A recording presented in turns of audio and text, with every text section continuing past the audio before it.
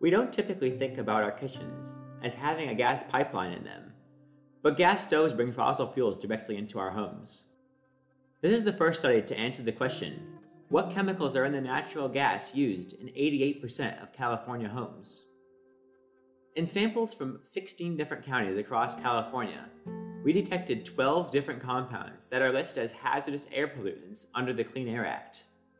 In particular, we found benzene, a known human carcinogen, in 99% of the samples. We saw that concentrations of benzene and other hazardous air pollutants varied throughout California, based on the gas utility and region. The highest concentrations in the state were found in Los Angeles County and surrounding areas. A typical person can be exposed to these pollutants inside their homes. Recent research has found, for instance, that gas stoves can leak even when they're off.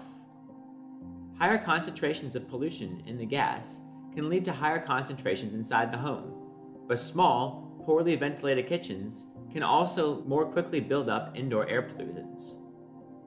For benzene, we saw that it is possible for leaks from gas stoves to create similar concentrations as secondhand smoke. These concentrations are above what the state of California recommends as a low-risk level of exposure.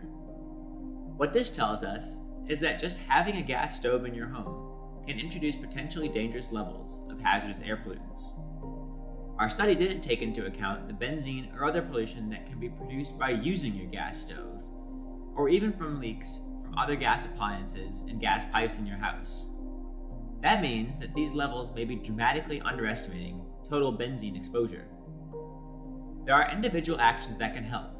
Things like using air filters, opening a window, or turning on your range hood can all help to lower the amount of air pollution inside your home. But if your gas stove is leaking all the time, then removing that source of air pollution is the best way to protect our climate and health. Policies to help shift us away from using gas should start with communities facing the greatest risk. People living in smaller homes with poor ventilation, such as renters or low-income families.